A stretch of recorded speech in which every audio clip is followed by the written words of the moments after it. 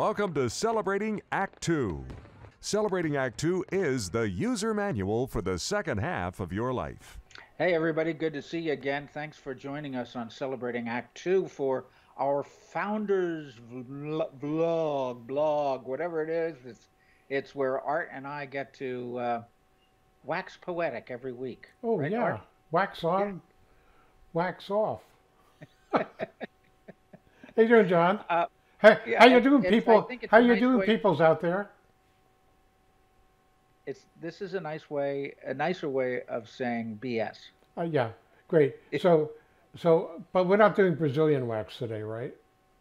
No, today Okay, so everybody's safe. yeah. So today we have something interesting and not BS to talk about. You just went to a weekend celebration for Vince McCullough, Yeah. Hmm. who's if you watch Celebrating Act 2, you've probably seen his videos about TaiChi. And he's, of course, a longtime TaiChi coach for you, Right. and lots of other people, Yeah. thousands of people. So how was it? You went to the beach? Well, it was terrific. So first of all, there were a lot of people helping to organize it, and most everybody here wouldn't know them, but Ron and Pavla and Davida and Karen and Jim was sort of, for anybody who knows all of us, were really the driving forces of this. I get a lot of credit for it, but I'm just the journalist. I just got the information out. Of course, I've been sort of like the videographer and the photographer and the journalist of our group for about a dozen years. So I get a lot of credit, even though they do all the work. Sure. Well, you put Vince on video. I did. Both the documentary about Goopa, Right. as his grandkids Which called is, it, and which also will, on by the video way, which for will live on Celebrating our Act 2. website forever. So if you go to the YouTube, our Yeah. YouTube channel, Celebrating Act 2, and you type in Goopa or Vince McCullough, you'll see a whole series of things about him. But anybody who loves a teacher who made a big influence in their life, Vince was that kind of teacher. Right. And in Now, fact, we were lucky. Uh, I sat down with him and I said, talk. And I put a mic on him and a camera. And that was the beginning of this Goopa. And he has a fascinating backstory. And he was talking about all the things and how he wound up as, even though he was a football coach and a kinesiology teacher, how he right. wound up adopting yoga and then TaiChi maybe 35 years ago. And that's sort of been his focus until he passed at the age of 90, just a few weeks ago. And I'm glad to say that I got to meet Vince about 5 years ago through you, and we did a little video with him. And because of that, we've introduced Vince McCullough as a teacher, TaiChi teacher, introduced him to thousands of more new people who watch him online. So, by the way, just as a couple of notes, so we this past Sunday, we met at 7 a.m., which was where we would meet Vince. Normally about a dozen to 15, 20 of us would meet every Sunday. He actually practiced at the beach almost every day of the last 30 years that he wasn't traveling. And we would meet at 7 a.m. and we would practice TaiChi for an hour at Aliso Creek Beach. And then oftentimes go out either for a cup of coffee and a snack or for breakfast after that. And that was sort of what the routine was. And is that what you did on Sunday? So what we did on Sunday was we met at 7 and we did some advertising. We got about, I would say, it could be higher than that, but at least 60 people showed up. Some from as far away as New Mexico, Wow. who drove in specifically for that. We had one person who was watching on FaceTime through a husband from Russia. Another devoted student of his and really has learned it quite well, Tatiana. And probably about 7 or 8 of his students who became teachers as well. So that sort of everybody got a chance to lead portions of it. We did all his famous favorite routines, and we had pictures galore on poster board and places for people to sign books. And we announced that there is going to be a bench in his honor at Saddleback College.